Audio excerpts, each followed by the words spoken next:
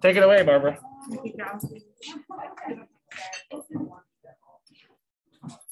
There are still people coming in.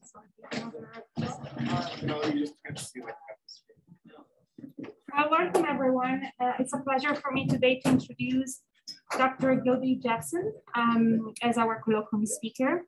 Gilby got his PhD in 2018 from the University of Adelaide in Australia.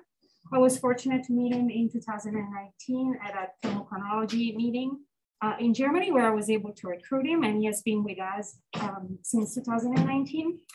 Gilby works on a variety of problems. He's an expert in thermochronology and petrochronology of apatites and other accessory minerals.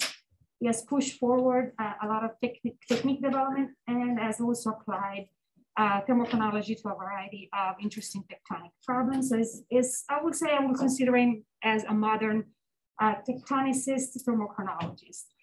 He's not only doing a lot of interesting research from the tectonic relationships between the Pamir and the Tian Shan to applications of thermochronology to the Laramide, Central Asia, more recently Argentina, to new technique development like applications of fission track to monazite as a potential thermochronometer and paleothermometer. So is also has been instrumental in managing the fission track lab and really helping me with my group over the last few years as I am still the department head, and I don't know what I will do without actually having Gilby in the lab. He has about 20 published papers so far, with 4 in review and 7 as first author, and so it's pretty impressive. And I have the feeling that he's going to leave us pretty soon because it's getting hot. So with that, I'm excited to see what he has to tell us about the relationships between climate, tectonics, and erosion. Well, it's to be praised by someone who is praiseworthy. Hi everyone, as introduced, I'm Gilby. I know most of you, and I am really excited to talk to you all today about something that I think is really interesting. And I'm sort of really excited to talk to the University of Arizona about this, and really nervous to talk to the University of Arizona about this, because I see this as like a uniquely Arizona problem. It sort of really tries to pull in those strengths of Arizona, which is this really zoomed out, broad scale perspective on tectonics, but then tries to always integrate that into, how do we view paleoclimate and our environmental isotope record. And so just to start with, I'd just like to show, I just quite like this image. So it's sort of like a mountainous landscape. It is the modern topography, and in it we see the processes that I will be talking about today. The clouds sort of signifying the precipitation, the atmospheric processes that act on the topography, and in the sort of foreground, covered by the low hills, there's a thrust fault, and so it's how these two interact to manifest the modern topography that I'll be discussing today. So this is not a new problem. In fact, it's a really old one, and put very nicely about 30 years ago in this really interesting paper by England and Molnar in England. And really, if you sort of synthesized it down, they sort of were like, okay, so the distribution of modern topography, it is a function of either rock uplift or tectonics and sort of global climate change and how that interacts with the rock uplift. And their ultimate synthesis was like, well, these two processes act hand in hand to generate the modern topography. And there's really no way to pull it apart. And I actually kind of find this kind of paper almost like a tad frustrating, because it really shuts down our discussion of it. And I think that in the last 30 years, there's a lot of potential for us to go from a qualitative observation on this to a quantitative one. I'm hoping to make some steps in that direction. And so to sort of like signify our two sides, I've got some nice visualizations of that. So on one side, the sort of climate aspect of things. So this is a GIF from Mount Bashkara in Georgia and Russia. And it's just a GIF of a 4-year time lapse from 2017 to 2020. And you just see the rock face just melt away. And that's without any seismic activity. That's just from the freezing and the thawing of the ice. So that would signify the climate and how that would then impact the topography. On the other hand, this lovely image from George Davis of a monocline in Arizona. And I'd not come across monoclines until I'd moved out to the US, and they're really quite striking. I mean, how could you argue that tectonics isn't the major role on the modern topography when you can just see basically a piston or a gear rising up out of the crust? And so people who work on this and think about this broadly like favor one or the other camp. And so there are those that go, okay, all of the topography, most of the topography that we observe is a function of tectonics. So here's a really nice schematic diagram from Shilgan and others in 2018. And really what it just shows is here are these major structures. And what we've got is the warmer colors here illustrating the topography being young and sort of active. And then as we move away from these structures, it gets progressively older and less active. And so this would be the sort of people who are favoring tectonics as a control on the modern topography. Now, on the other hand, there are those that are like, well, actually, there's not a lot goes on without the climate coupling without these surface processes. And a really good example of that is some really seminal work by Whipple in 2009, but more recently by Carl Lang in 2020, looking at the Southern Alps in New Zealand. And these workers find that the orography, the topography of the Southern Alps in New Zealand is really influenced by the coupling of the westerlies onto the western side of the Alps. And that really changes the morphology. And so these would be the sort of side of the argument that say, well, the whole thing is modulated and regulated by climate.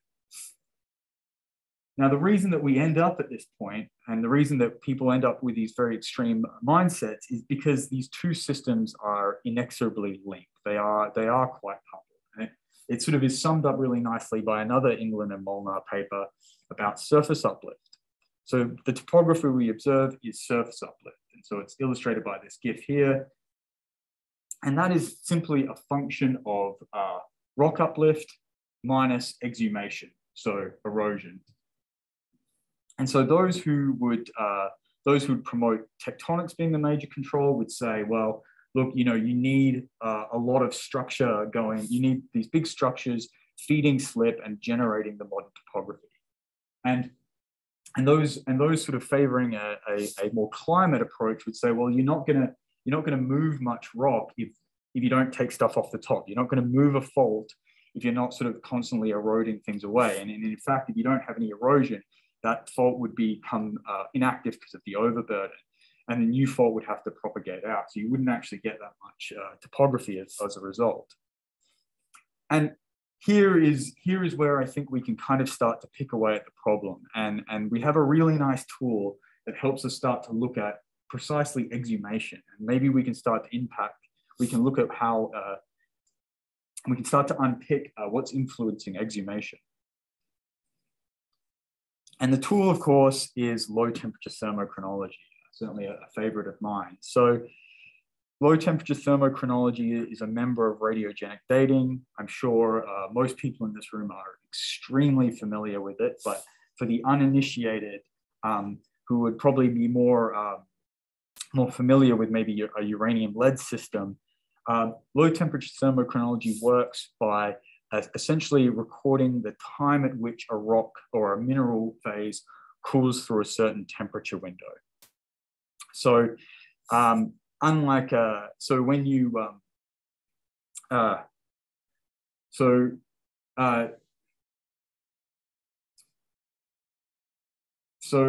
example, for example, the one that I would like to use is fission track. And so the way to consider it is that fission track uses the spontaneous decay of uranium-238. And so uranium-238 undergoes two decay schemes. There's sort of the uranium-lead decay scheme that I'm sure a lot of people are familiar with, where uranium undergoes alpha decay into lead-206.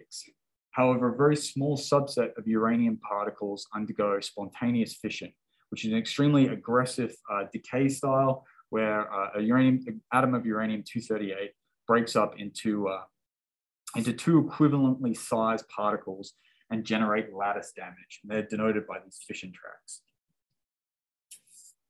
So above a certain temperature, these fission tracks this sort of damage is able to be healed by the mineral lattice. The mineral lattice is energetic enough to heal that damage. However, below a certain temperature range, those fission products get locked in. And that temperature range is really interesting. It's quite cool. It's about as cool as a cup of tea, about 110 degrees to about 60 degrees.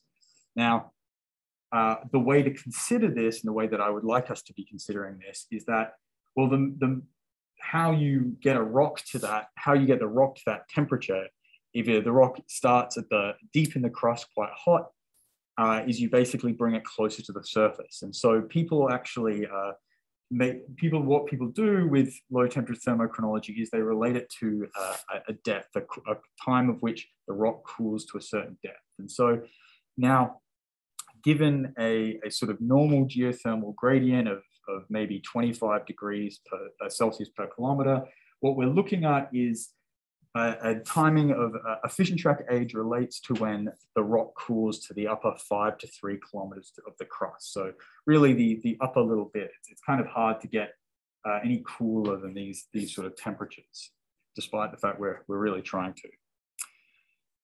So this is interesting when it comes to thinking about contractional origin. So when we're thinking about shortening dominated orogenic systems. So the main way to cool a rock in a contractional origin is there are sort of two ways to do it. So one way you could bring that rock closer to the surface is here we have a thrust fault. So we could keep propagating slip along that thrust. We could keep building up this angle until that slope becomes too great. It fails, and that would expose rock that had been at deeper levels. And that if you kept sort of going along on that method, you could potentially exhume rock and cool them to the surface. Now, the other way to do it is through surface processes such as precipitation or river incision. That would basically cut through the rock, eroding away material and exhuming deeper rocks, cooling them to the surface. And so this is really useful. So in a contractional origin, it's useful for us to start looking at exhumation as a proxy for erosion. And I'm going to be talking a lot about thermochron ages. I'm going to be talking a lot about cooling ages, exhumation ages, and I'm going to jump around interchangeably between them because I've got into really bad habits. But what I want you to know is that if we keep all things equal in a contractional origin, an older thermochron age would mean less erosion, observing it from the present day, and a younger thermochron age would be there's been more erosion. And when I say a thermochron age, I'm really just saying the time at which that rock gets to the upper crust. So we have our tool, and now I think we need our study area. And what better study area than Central Asia? So this is an excellent study region for several reasons. And I think that the first one is that when people look at the climate tectonics discussion and how they interface, they typically focus on sort of specific structures or one system, one origin. And I think that's sort of very powerful, but erosion and climate and tectonics and erosion are sort of continental to global scale systems. And so where Eurasia is, Central Asia is really powerful is because, okay, one, it's a really large area. It's really large, and there's been a lot of data collected there. So this is a place that is tectonically extremely diverse. There is a number of different orogenic systems within this area, and as a result, plenty of boots have been on the ground and collected plenty of data. The other reason that I've chosen fission track as my tool, not just because I love it, is because it's been around for about 60 years and the dates still hold up. So, you can trust that even the old data is still relevant today. The other thing about Central Asia is it's got a very diverse range of orogenic systems. Of course, it has a very diverse range of climate processes that couple with it. And so as a result, these sort of orogenic and climate processes have been coupling and interacting over a really prolonged period of time. And in fact, we could pull it all the way back to the Proterozoic, but we've got to sort of start and finish somewhere. So just keep an eye on Tarim. We're going to just start in the Permo-Triassic. So in the Permo-Triassic, I'm going to start our discussion because that's basically when Tarim accretes to Eurasia, and that is when I think the sort of main Eurasia as we think about it today starts accreting. Once the sort of closure of this ocean and the accretion of Tarim has occurred, we enter a sort of period of time known as the Cambrian orogeny. And so the Cambrian orogeny spanned from the Triassic, and basically what it was a series of peri-Gondwanan terrains that rifted off Gondwana in the south and then accreted to Eurasia in the north. And this went on through the Jurassic and into the Cretaceous. And so it really built up the Eurasian landmass. But things in Eurasia really kick off in the early Cenozoic with the collision of India with Asia. So this, I think would be reasonable to say is probably one of the largest collisions that we sort of are aware of. And the India-Asia collision had a really profound impact on Central Asia. It not only did it generate the largest sedimentary efflux out from the Himalaya and Tibet into the Bay of Bengal. It generates some of the highest relief we've got, Mount Everest in Nepal. It significantly contributes to the building of the world's largest orogenic plateau in Tibet. And it completely reactivated the Eurasian interior, putting high relief into the far reaches of Central Asia, like in the Altai and Xinjiang. And so I think here we have a really interesting case study, a really interesting system to start looking at how these processes couple through time.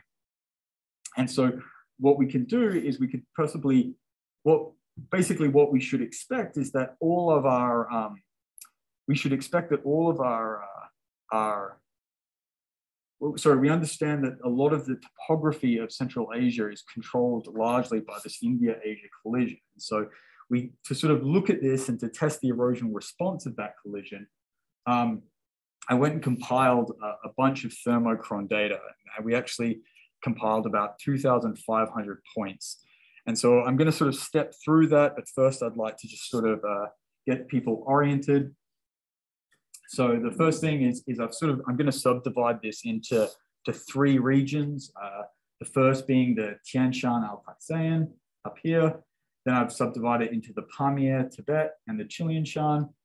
And then finally the Himalaya. The other thing to recognize is sort of the color scheme that's going to start coming up. So cooler colors are going to be sort of Triassic, Jurassic ages, where warmer colors are sort of Miocene and Eocene ages, with the sort of cyans and greens being sort of late Cretaceous, early Cenozoic. So just starting in the Tian Shan and the Altai-Shan, surprisingly consistent. All of the erosional ages are coming back at about mid to late Cretaceous. But then once we start looking in the Tian Shan Altai-Shan, the large majority of those ages that we get out of there are coming back quite old relative to what, quite relatively old. So sort of Triassic and Jurassic ages, except on these southern margins and along these major structures like the Talus Fergana Fault. Stepping into the Pamir, Tibet, on the margins of sort of Tibet, so around in the Pamir and the Longmen Shan and southern Tibet, we get quite young cooling ages. So quite young cooling ages, sort of Paleogene and sort of Eocene ages. But then in the interior, we're sort of starting to get the preservation of a few late Cretaceous, early Cenozoic ages. And then in the Chilean Shan, it's all pretty old. And then finally, in the Himalaya, as we would sort of expect, it's all going to be very young, sort of ages of about from 1 to about 20 million years.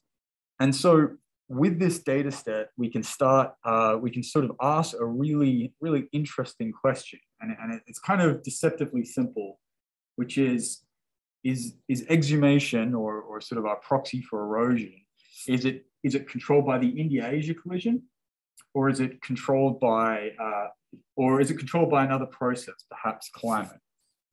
And this is something we can explore because it gives us very testable hypotheses.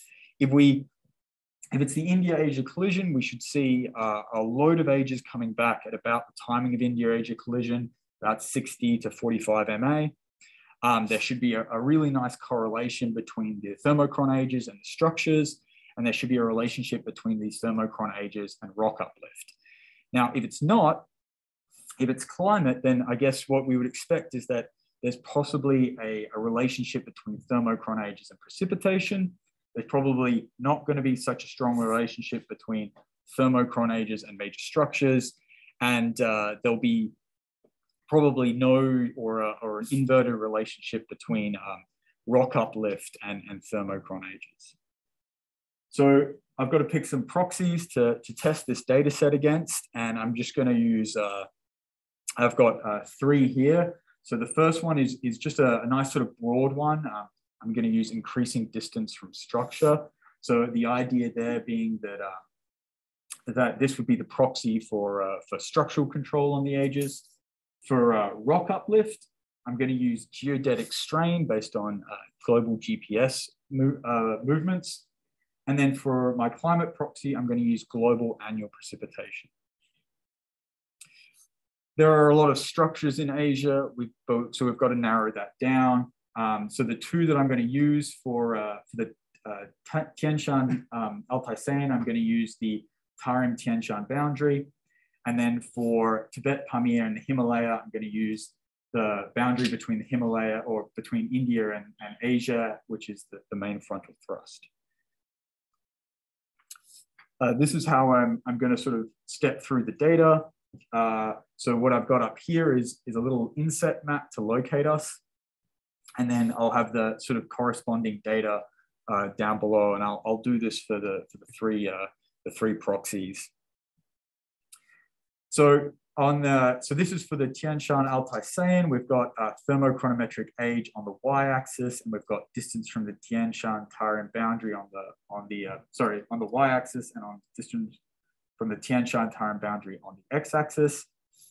And really, I don't really see that distinctive, that much of a distinctive trend. I sort of see that the ages basically generally kind of get older as they get further away from the Tarim Tian Shan boundary, but it's pretty scattered.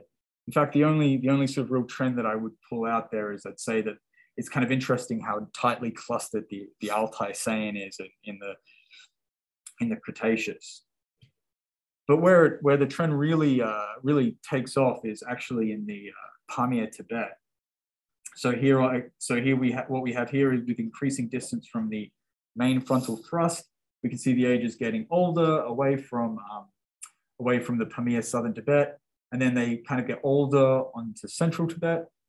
And then as you step off Tibet into the Kunlun, they get younger again before stepping into the Tian Shan, where they get older again. And so that's a really that to me seems like a very striking relationship, really highlighting that as we get further away from the structures, the ages get older, so less erosion. And then finally, looking at the Himalaya with the distance from the main frontal thrust, you can see a general trend of possibly sort of older ages as we get further from the main frontal thrust, with perhaps a younging in the middle with response to high glaciation and rainfall. So looks pretty promising that these structures are the major controller on these thermochron ages, on sort of our exhumation. But hey, we're here, so we may as well look at some paleoclimate, or we may as well look at some climate proxies. So for climate proxy, I'm going to use this global compilation by this global synthesis by D and others in 2011, and basically high precipitation in the darker colors and lower precipitation in the lighter colors in millimeters per day. And I think here I really started to be kind of blown away with this relationship. So here we are out in, we're going to start again in the Tian Shan Altai Sayan. And okay, so no statistically meaningful trend there. I wouldn't want to pull it out. This is precipitation on the y-axis and age on the x-axis. And it's in a log scale. But so no real trend. But what I would say is that perhaps you could say that, all right, well, with less precipitation, you would get older ages. But then where it sort of is really striking is when we look at the Pamir Tibet. And then we have a really nice, surprisingly, statistically quite a meaningful relationship between precipitation and thermochronometric age, sort of suggesting that we get younger ages, so more erosion with higher precipitation, and then with lower precipitation, we get these older ages. And this relationship only gets stronger when we combine the Himalaya data with the Pamir Tibet data. So we get a broad range of ages and a broad range of precipitations. And it shows a really strong and really tight trend of, again, sort of older ages with lower precipitation. So for my proxy of rock uplift, I've decided to use geodetic strain. So this is an interpolated map after Creamer and others in 2014. And warmer colors are sort of higher strain and deeper colors are lower strain. And again, if we sort of were arguing for rock uplift controlling erosion, we would say, okay, more strain, more rock uplift, more erosion, so younger ages.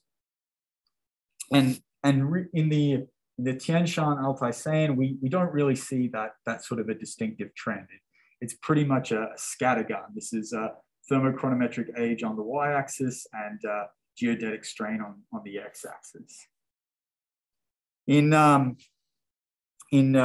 Pamir Tibet, there's actually sort of like an inverted relationship. There is increasing thermochron age with increasing geodetic strain.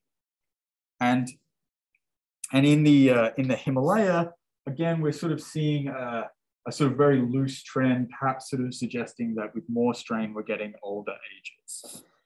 So I think if I were to look at this as it had been presented, I would say that I'm back at that infinite loop. I am sort of, there is a relationship between the structure and there is a relationship between precipitation, but strain seems to be doing its own thing. You know, can we start to pick at that a little further? And I'm going to give it a shot, and I'm going to give it a shot using something known as a topographic ruggedness index.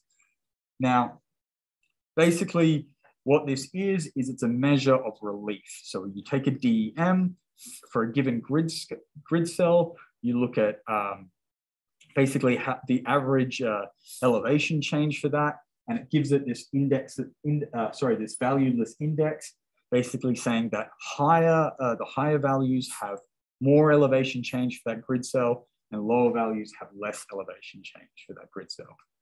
Now we're thinking about this in the terms of erosion and thermochron. So you've got a high value, if you've got more relief, you would expect there to be younger ages and more erosion. And if you've got a lower value, you know, everything's nice and flat, you're probably going to get a lot less erosion. So we should see a really nice trend between thermochron age and relief and this ruggedness index. And so what I'm going to try and see is, well, all right, well, what does it covary with? Does it covary with strain? Or does it covary with precipitation? And so this is strain first, and I'm not actually that convinced by this relationship. So here we've got ruggedness on the y-axis and thermochronometric age on the x-axis. And I'm not 100% convinced with this relationship. In fact, I would say that most of the high strain areas are kind of in the middle, and the low strain areas are kind of spread throughout it.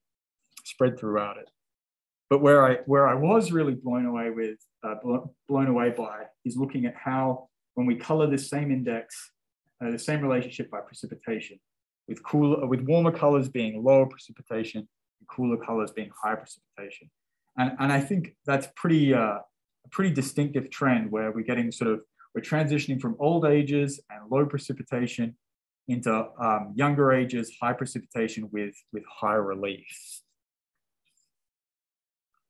So in summary, how I would say with those proxies has gone, we can relate them into the origins. We can go, all right, well, the Tian Shan Altai-Shan, okay, doesn't really work with distance to major structure, but locks in for the Pamir Tibet and the Himalaya. With modern precipitation, there seems to be a trend across all three. And then for geodetic strain, I would say that there is probably a very weak relationship, if anything, and an inverted relationship, something that we wouldn't really expect to see across all three origins. When we're looking at the ruggedness with age, I would say it co-varies really well with precipitation, but it is sort of invariant to strain and acts independently of strain. Now, the trouble with what I've just shown is that I am looking over, I'm using a tool that looks over millions of years, and I'm using a modern day proxy. It's a nice place to start, but if we want to say anything compelling, if we want to say anything interesting about this relationship, we're going to need to sort of look through the purview of the paleoclimate. So a good place to start is, again, to just sort of summarize the ages and summarize them in a sort of different way. And what I'm going to do is use a KDE, a kernel density estimate.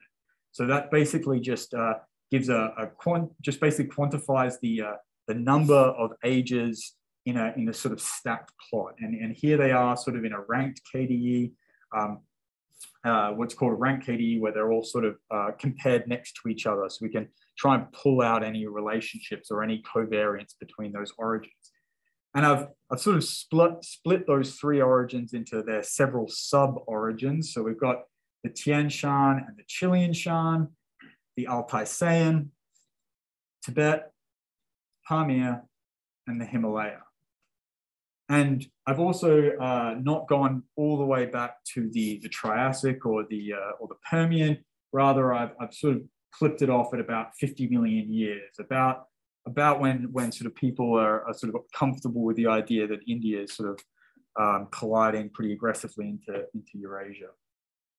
And the first thing I'm going to do is just starting in the Chilean Shan and the Tian Shan. If I were to look at that KDE and sort of say something meaningful about it, I would say that really it shows sort of sustained Cenozoic erosion.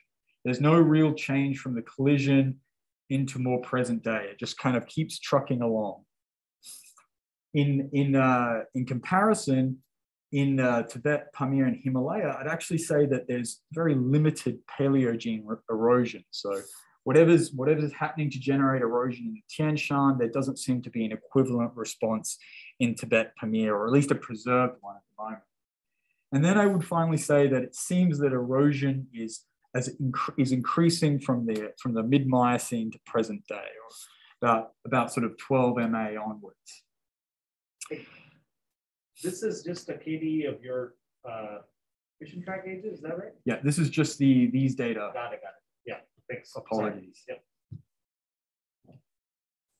So, let's see how it compares to some climate proxies. Something that a lot of you would be familiar with is the Zakos curve. So, global delta 018, the record of benthic forams in the global ocean. And this is used quite a lot to sort of see if you can look at any trends through tectonics. Through the lens of tectonics, you can see any trends in the paleoclimate. And I'd basically say that I don't really see any direct comparison, nothing that really sings out to me. I mean, you've got cooling early on in the Cenozoic, but then there isn't really an erosional response. You could sort of argue that there's probably a bit of a warming there, but then again, still limited response.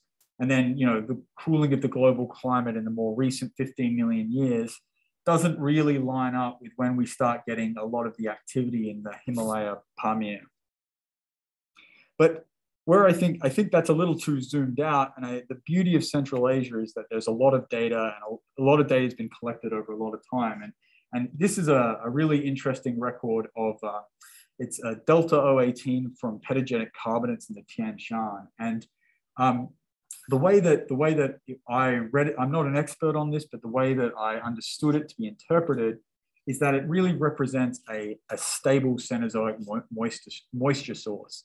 There's a lot of variance in these points. There's a lot of difference between them, but that is sort of interpreted as measurements from different basins, suggesting different sort of their own sort of individual signal. And rather, when looked at as a whole, it's been sort of interpreted that the Cenozoic climate in Central Asia has been actually pretty stable.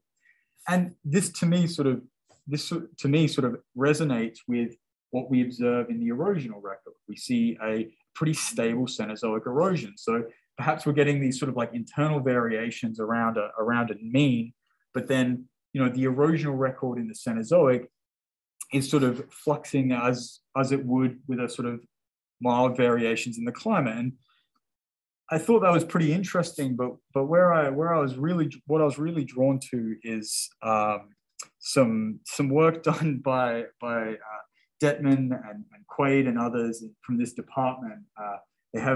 They've got a really beautiful delta O18 record from carbonates in Pakistan and Nepal, and basically they see this record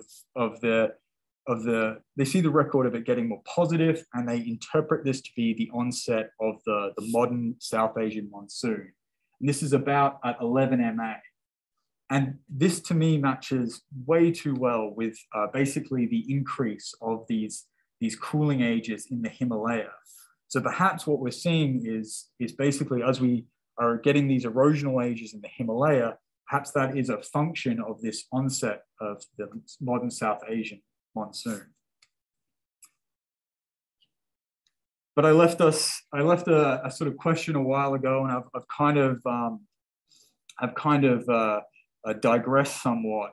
And so I'd like to sort of, with the last little bit, I'd like to pull us back to this idea of, well, where is the erosional response of the India-Asia collision? If it was so large and it was so vigorous as we know it is, you know, there should be like thermochron everywhere. But, you know, I've sort of shown you a map and I've shown you some KDEs, and there's really a really limited response. And I think perhaps that the climate is really the key to understanding that. And the way that I am thinking about this is perhaps that basically when this collision occurs, there isn't the climate to generate the erosion, to expose the rocks, to generate those ages that we would need to sort of match this kind of quite vigorous collision. And I think to sort of visualize this, I'm going to dive into a world that I'm really not an expert to discuss, but here I am, paleoclimate modeling. And I think this is a really powerful tool because I think we can integrate our observations from thermochron, we can use our records of understanding erosion, and we can feed those into a paleoclimate model to sort of see how they couple in that space. And, you know, it could give us sort of testable hypotheses, but this is how I'm sort of viewing it now. So here we're going to start in the Cretaceous, the sort of mid-Cretaceous. This is a very pixelated Central Asia. We have the Altai-Sayan up here, Tibet, and the Tian Shan. And this would be this is the Neotethys, and sort of down here you would have like Perigondwanan fragments, and India is, you know, probably lurking all the way down here. And what this shows is that the Tian Shan it's actually got a fair bit of moisture. It's sort of, there's a fair bit of precipitation with sort of greens being high precipitation and sort of browns being low precipitation. And the Altai-Sayan is fairly dry, and Tibet is fairly dry. In the late Cretaceous, Tibet gets a lot more arid, and interestingly, Tibet gets a lot more arid, and the Tian Shan sort of again probably gets slightly more arid, but a sort of similar kind of moisture pattern. But what was really interesting is this is when the Altai-Sayan starts to get a little bit more moisture. And this is probably about the same time that we start to see a lot of these thermochron ages coming through. But where I think what I've been thinking about with regards to where the erosional signal is from the India-Asia collision, I think it's got to do with the fact that Tibet would have been fairly arid at this point. And so here we've got India coming in to the south, or, you know, about to collide or already collided. And then the Altai Sands got a little bit of moisture, and the Tian Shan again, pretty constant. And Tibet is just extremely arid, and that aridity is likely suppressing that erosion. Before, you know, here at sort of 3 to 4 MA, we kind of get the hydroclimate that we're a bit more familiar with high precipitation in the Himalaya and a pretty arid interior of Central Asia. So where does this leave us in the relationship between tectonics, climate, and erosion?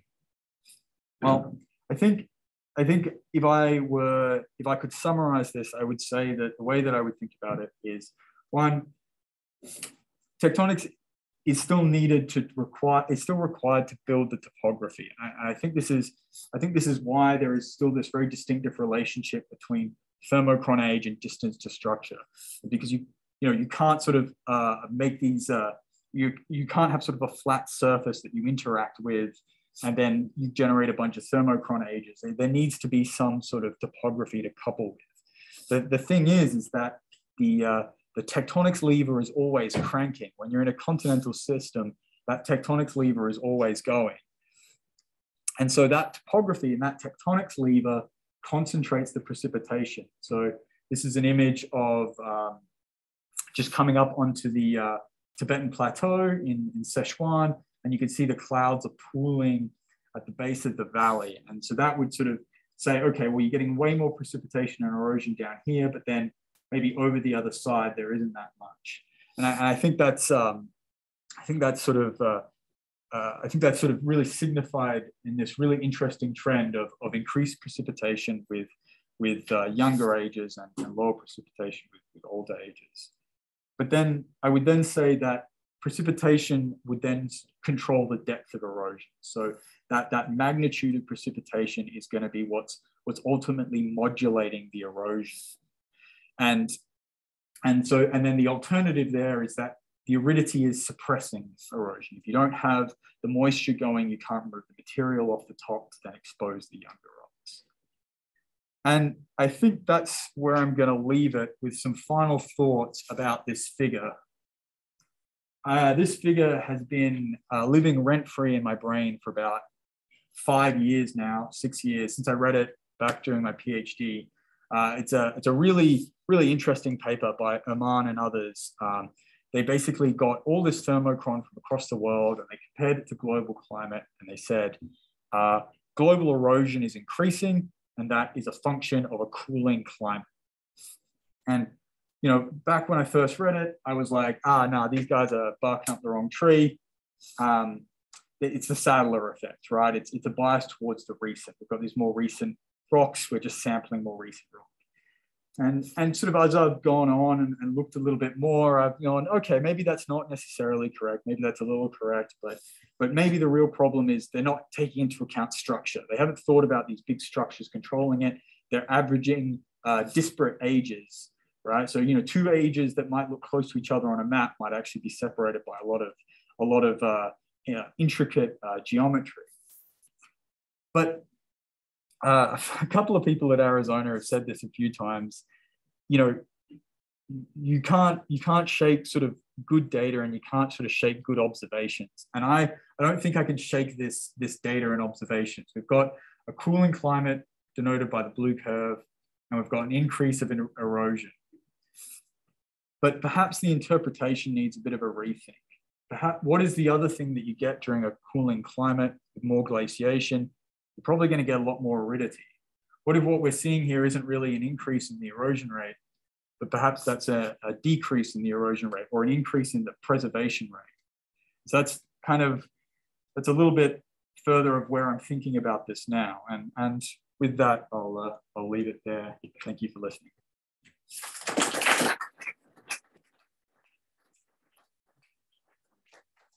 Great, thank you, Gilby. For those of you who are on Zoom, please type in your questions in the chat, and I can relay them to Gilby, but we have time for questions. I'm going to start off by asking students for questions. So if there are any student questions, why don't you guys go first? Yes. So I'm curious about the geodetic strain. Do you happen to recall, or sorry if you said this, but is it only horizontal velocities that go into that? And Gilby, I'm going to ask you to repeat the question for Zoom, please. Yeah. Cassie asked a really interesting question about the geodetic strain. If it's only horizontal strain that's been going into it, I believe so. I think it's just the sort of It's based on the GPS movements. Movements of GPS stations. So I think that would only be the horizontal component. Okay, that's kind of interesting. Does your structure also include a lot of the strike slip faults? Yeah. So Cassie followed up by saying, does my structure sort of include strike slip faults? And no. I sort of at some point strike slip faults and things moving laterally is a different way that strain could be accommodated in the crust, and with my purview, I sort of had to leave that aside. But that's a really good point. Yeah, right. Do you know if anyone has tried to test the recency bias, preservation bias theory for the kernel density cross by going into the Bay of Bengal, going into the fan, and seeing if they can take zircon, take apatite, and fill in those thermochron ages? So you get all these recent ages in the Himalaya. That could be that yes, you're uploading recently, or you're just losing those older crystals to erosion, and you had uplift for a longer period of time. You go try to find those crystals that might have been lost. Yeah, so Brandon asked a really good follow-up question is, okay, well then if I'm looking at the basement, the missing record should be in the sediments, right? And that would be out in the Bay of Bengal. And so the answer is yes, there have been studies on this looking at the detrital thermochron from IODP studies, and it still misses the big collision. It still misses the sort of 60 to 45 MA dates that you would sort of go, all right, well that's the hard collision. And so that there is a lot of the sediment out there, and they've not plumed the depths of it, but from what has been observed, it's not quite there. It's not sort of a seamless 1-to-1 ratio out there. Other questions for Gilby? I think your data is all bedrock data, right? You didn't compile any detrital agents. Some, but only reset ones. But basically, yeah, you could just associate it all as bedrock. Just tried to keep that moving part as simple as possible. Yeah, it seems real complicated, real fast. Try and do that. But I think this is the. Sorry, Jamie asked if I was looking just at basement dates, and I think herein is where you would go next. And so do we go to a given climate interval that we sort of, maybe a climate excursion that we understand, perhaps something like the Paleocene, Eocene thermal maximum, and we step across it using detrital thermochron. And then we can sort of quantify the erosion response to a change in climate. And perhaps we can start to make really informed, maybe we can start to go, all right, well, if we see a certain amount of climate flux or a certain flux in the paleoclimate, perhaps there is a quantifiable amount of erosion we should expect from that. Yeah, go ahead. Do you know if you see any relationship between the ages and like rock type? Lydia asked if I had categorized the ages by rock type, and the simple answer is no. I did not do that, and I'm not sure. Do you think there would be you would expect to see more erosion in the softer rocks, and maybe at fault zones, that's maybe why you have younger ages, because there's more erosion if it's weaker fault zone, fault gouge and stuff. I don't know if this is and so the follow-up there is well, okay, well, why couldn't possibly rock rheology be controlling the erosion? And I think sort of when we look at these systems, I think rheology controls a whole lot. I think rock I think mineral chemistry and rock chemistry is extremely important in understanding erosion. And the way that I would try with this study to sort of avoid that is I took a really big mallet. Basically, I'm just going to try and hammer out that with just noise. And so that's another reason, or sorry, hammer that out with signal. And so that's another reason that Central Asia is really good, because we've got a pretty broad range of rock types and a pretty large area. Whereas I think that's a sort of, again, one of these like, all right, well, we look, this is how I'm pulling it out of a large regional scale study, but these are the sort of like the detrital system and the rheology sort of study is how you'd go in and be like, all right, well, can we test this? Does this hold up? Am I just, am I just sort of seen two lines and made a guess? So yeah, no, I agree. It's a really good thing to keep looking at. Questions? Yes. I can go. Yeah, no, it's open. It's open. Okay, so I have a question about the climate sucks.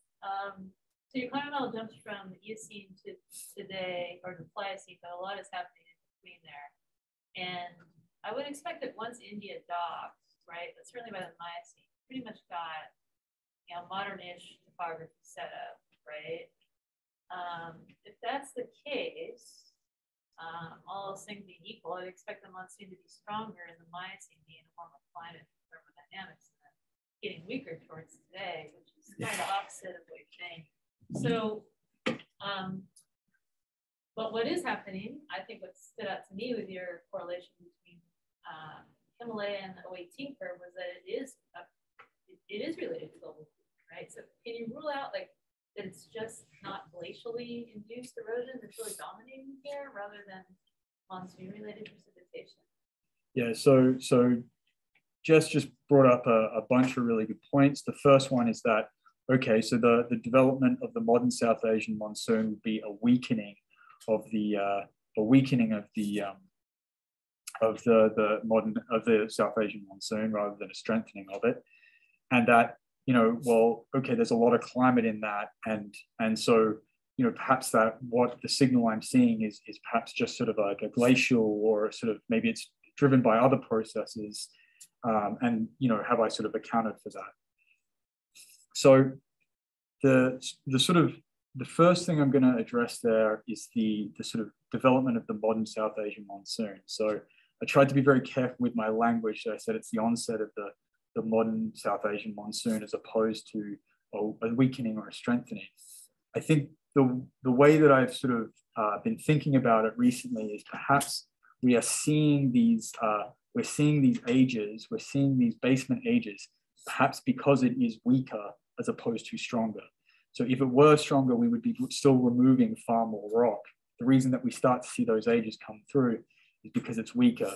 But that's a little bit putting the cart way ahead of the horse. As far as sort of glaciation comes into things, I mean, absolutely. But then you would expect sort of perhaps a trend with elevation coming in. You'd have more glaciation in more elevated areas. And sort of as you move away from that, you would probably get less erosion. And there just really isn't a trend between elevation and thermochron age. I think the last thing there is a question which is about resolution.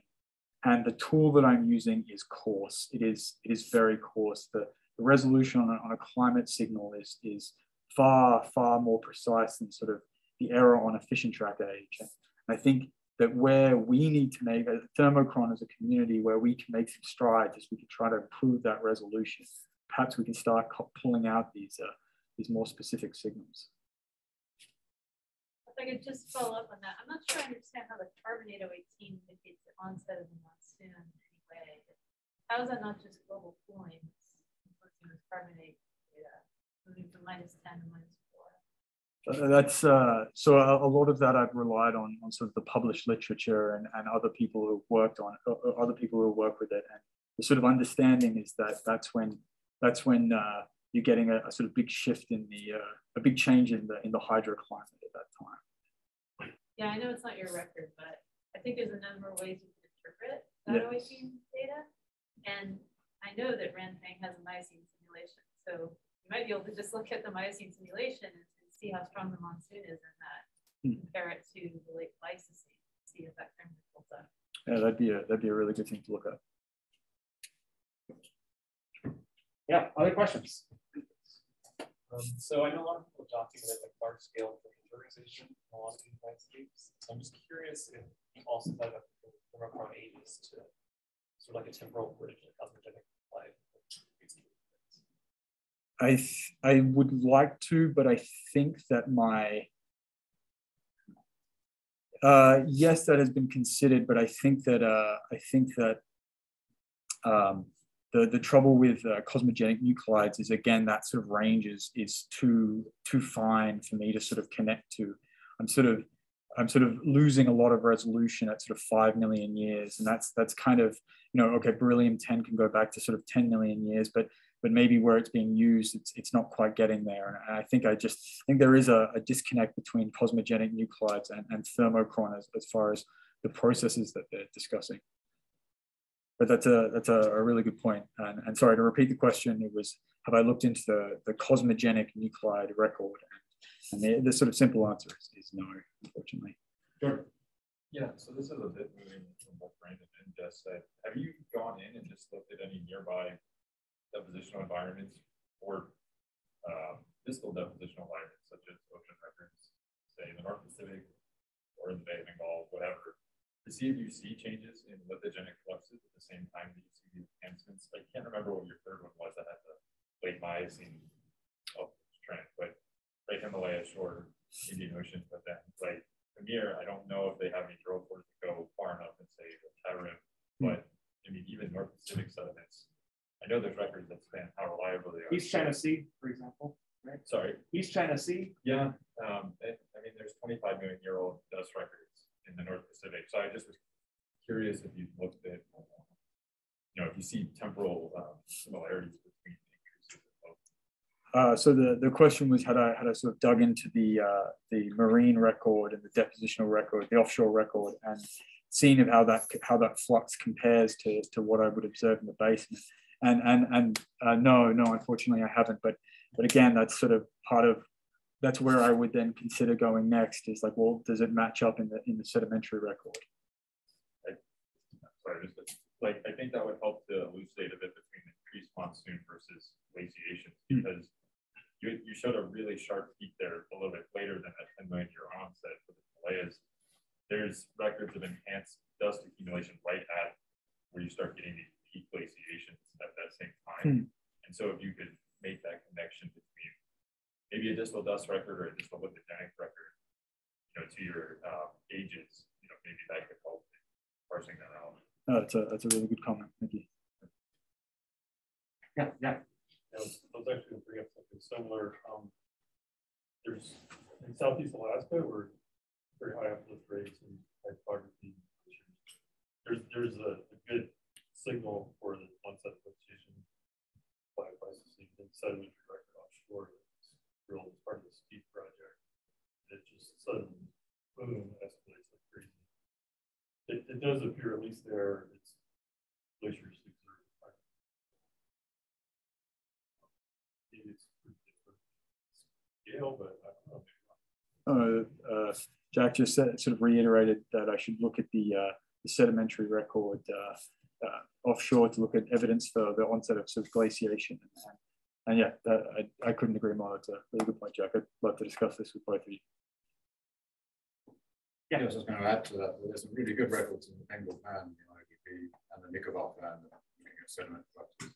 We've been looking at Indo-Burma ranges as well. Right at 14 to 12, you get to big influxes of sediment. Delta provokation. Ganges probably to delta at the same time. And a big change in the provenance.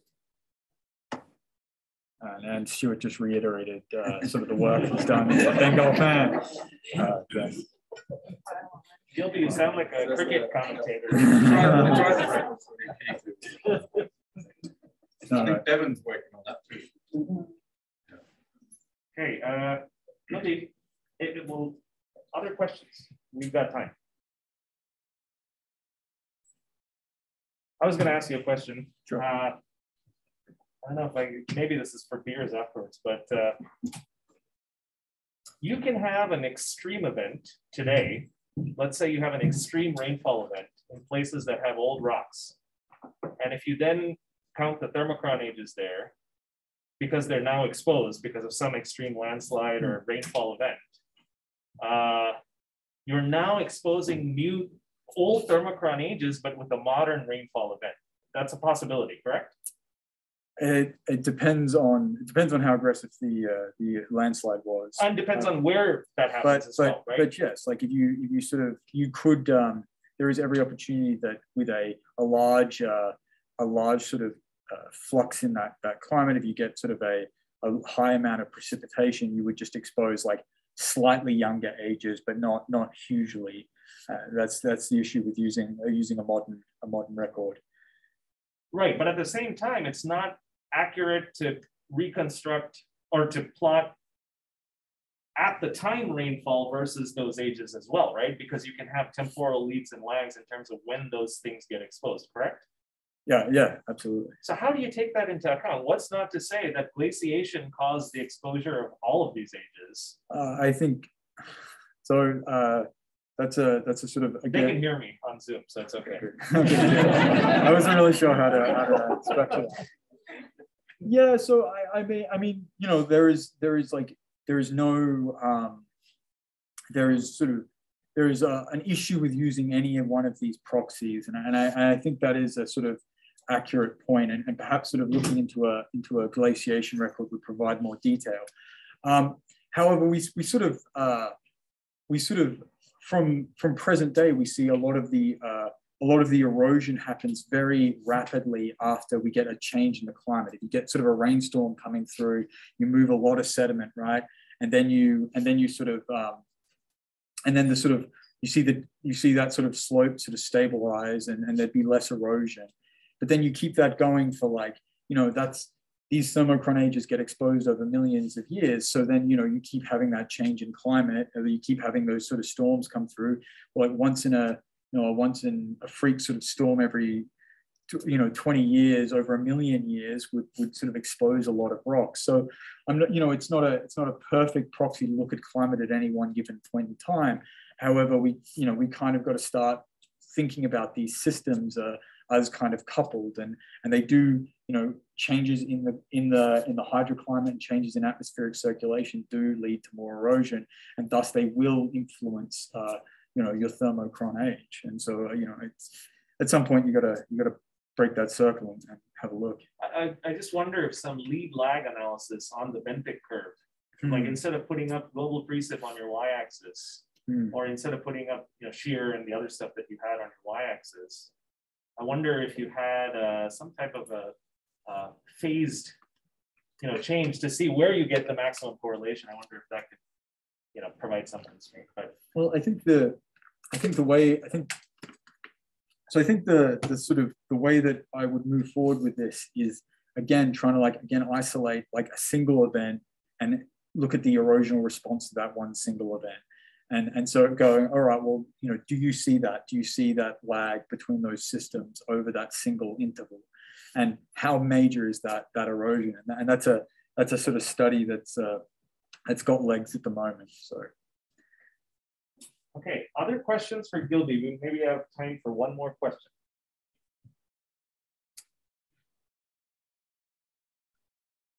Okay, Barbara tells me we're gonna have beers afterwards at Gentle Ben's. So for those of you who are interested, please join along. And let's give Gilby another round of applause.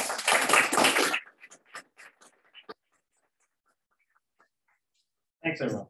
And if you could just turn your tables, we would highly appreciate that. Thank you.